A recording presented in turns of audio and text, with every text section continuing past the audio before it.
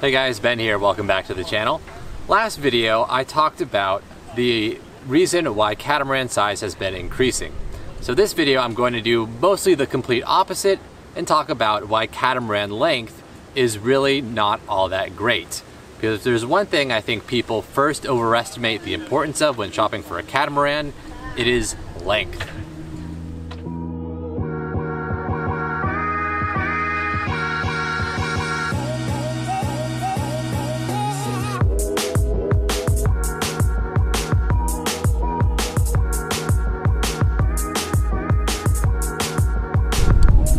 Okay, and before we get started, yes, I know I need a haircut. At this point, I'd imagine most of the nation does as well. So, first problem, don't trust the manufacturers. I made this mistake in the first part of this series when I mentioned this. Not a single one of the big three production builders, for the first time in history, is offering a model under 40 feet. The problem with this is that there's always been some rounding when it comes to model numbers. Typically this isn't a big deal. Technically on the Lagoon 380, the overall length is about 37 feet, 10 inches, 11 inches. You round up a little, it's not a big deal. However, as was pointed out by a very astute commenter, thank you Mike for doing this, with the current generation of production models, this has gotten pretty bad. The Leopard 40 is 39 feet and like 4 inches, which is not terrible, but the Lagoon 40 and the Fountain Peugeot Lucia are 38.5 and 38 and 4 inches respectively. Which is, yeah, it's a bit deceptive in my opinion. Keep in mind this is going by length overall, and length overall is always going to be longer than length at the waterline unless you have a fancy inverse bow. So yes, shame on me, but also shame on both of you for not stopping rounding up at the nearest foot. Seriously. Second thing is that designers sometimes play tricks when it comes to waterline length. This doesn't happen as much recently, but in the past it was definitely an issue. One example of this being the old South African Island Spirit 37, which is basically just an Island Spirit 35, with some stretching at the stern to get it up to around 37 feet. Major production models typically don't do this since these builders are more well capitalized and don't really mind as much about rolling over their tooling to crank out new models. But one exception to this is the Leopard 39, which is basically just a Leopard 38 with slightly longer sugar scoops and a modified hardtop configuration. Regardless, I will still keep recommending people keep buying them because if you have less than $300,000 for an owner version, it's a bit hard to do better. The worst offender in this category is going to be the now defunct Manta line of catamarans, which started life as the Manta 38, became the Manta 40, and then ended as the 42 Mark II, though the final iteration only has, and I think you've guessed it by now, longer sugar scoops to get up to the magical 42-foot mark. I joke to people that if you think about it, it's kind of like that old medieval torture process where a poor dude gets stretched out on a rack. You just apply it to a boat. Catamaran, on the other hand, recently added 3 feet at the stern of the 45, but they actually had the decency not to change the model name at all, feeling that the number should reflect the interior space first, rather than just the waterline length. So yes, kudos to you, Catamaran. Kudos to you.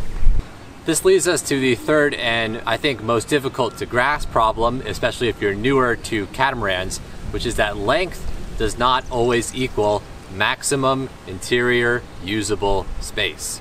This is a phrase that, if you've ever been on a showing with me or, my colleague Gary Fretz, you've heard us say this phrase because, it's very important if you're living aboard. On a boat, there's just a lot less room for all of your stuff. So, it can be difficult if you're moving from house to a boat. Here are 3 big considerations to take into account what determines maximum interior usable space. Number 1, how wide are the hulls? How high is the freeboard? And most importantly, how full are the bow and stern sections? Lagoon catamarans have very full bow and stern sections. As a result, even on a relatively small model like a Lagoon 400, you still get, something like this nice semi-walk-around berth, which is typically reserved for a mid-size model like a Lagoon 450. Does the Lagoon 400 sail particularly well? No, it does not. But it does have really decent headroom, and pretty good storage. Taking a boat on the opposite end of the spectrum to illustrate this in the extreme, can look at the new Eagle 53. Has a nice open bridge deck design, which I'm naturally a sucker for, but you'll notice that there really isn't any space forward of the mast. You know, there's no space up there for like a spare cabin or even a sail locker. As a result, the maximum interior usable space is probably more similar to something in between a main Cat 38 and 41. But I mean, if you're gonna actually buy one of these, if you're crazy enough to actually buy one of these to cruise on, I really hope you would realize that. And for those of you wondering, on catamarans with dagger boards, at least on a relatively modern design, the dagger boards themselves don't really take up too much space. At worst, you typically just get slightly smaller heads. The main issue to remember is that on a catamaran with dagger boards, it's gonna be more performance oriented, so you're just gonna have narrower holes in general. I wasn't even intending on adding this example to the video, I just happened to come across it and felt that it was too perfect, just because the boats were side by side. But on the one hand, we have a 45-foot semi-custom from a builder which is not particularly well known. And on the other hand, we have the new Lagoon 42. Notice the difference in the bow sections and how one is much fuller than the other. Again, one is 45 feet, whereas one is 42 feet. But ask yourself, which is really the bigger boat? Second problem, how is the storage laid out? Leopard 40 is, you know, a nice pocket cruiser on paper, and you know, it still is. But if you have been on a newer charter boat, there are going to be things about older catamaran layouts that will bother you. For example, on this old Leopard 40, there's no storage underneath the bed. I can't think of a single modern charter catamaran that doesn't do that. Certainly the new 40 does. There's just like certain things here and there that could have been done better and, you know, have since been done better because, you know, catamaran designers have squeezed a lot more efficiency out of layouts in recent years. Had a lot of feedback from charter industry, from private owners, and that's really helped them, you know, optimize the design.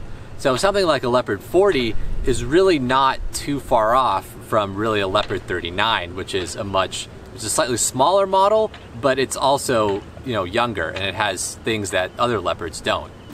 If you want another example of this, you can look at my colleague Gary Fretz's video he did on the Leopard, you know, 57. I'm not trying to pick on Leopard here. There's a Leopard in the background as well. I didn't actually plan that. This is just where I wanted to shoot. It's just, you know, the Leopard 47 is another boat I happen to have a corresponding video for. So, you know, go check it out. I know the videography is a little guerrilla style, but like, just listen to what he has to say. Also, if you're really sick of, you know, videos that are just kind of like puff pieces where, you know, we talk about how this old yacht is really well maintained, then I assure you that video is the antidote. He doesn't pull punches. See, the boat's squatting in the water, so there's a scum forming. So we have a nice plant growing in there. We have some varnish lifting up, which to me means water intrusion. And again, I'm not trying to pick on Leopard here. Plenty of brands, large and small, are guilty of, you know, missing the same optimizations that they missed back in the day. It's just how progress has been. The third consideration is more of a catch-all category, which is basically just, you know, what were the designers thinking? What did they want to do? Or, you know, what did they have to work with at the time?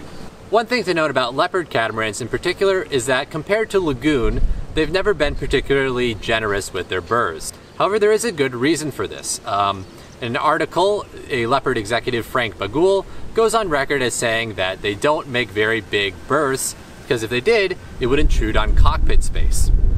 So on a Leopard, you don't get, you know, a berth which is as big as a Lagoon, but you do have relatively nicer common areas. But honestly, even that's really just kind of like a minor difference between what are ultimately pretty similar production models. When you get into like older semi-customs and customs, all bets are like seriously off. On a Privilege 37, even though it's just a 37-foot boat, they still give you an entire forward stateroom in the front half under the bridge deck. On the St. Francis 44, you know, it's a 44-foot boat, but remember, this boat doesn't use sail drives. It has centrally mounted shaft-driven engines. So as a result, you know, all of the heads And staterooms are in this kind of inverted layout where the heads are at the end and the staterooms are, you know, forward and aft of them. And on like something really obscure like a Sun God 50, you have whatever this is. I really don't know. Though actually it doesn't really look that bad. The point is, I could go on. There are many fascinating aspects of, you know, catamaran design, but I think those cover the main ones when dealing with size as of right now. Me personally, even though the boats are comparably priced, if I was given the choice between an older, larger boat like a Leopard 47 or a smaller, newer boat like a Leopard 39, I would take the smaller, newer boat. There are a number of reasons for this, but that's just me. You do you, friend. I'm just here to inform. So that wraps up pretty much everything I have to say about size for now. And Lord, help me if I have to make a third video about this topic. You know, there are fly bridges and semi-fly bridges on, you know, newer boats like the Lagoon 450F and, you know, the new Fountain Peugeot 45, but I think I'm going to save that for another video.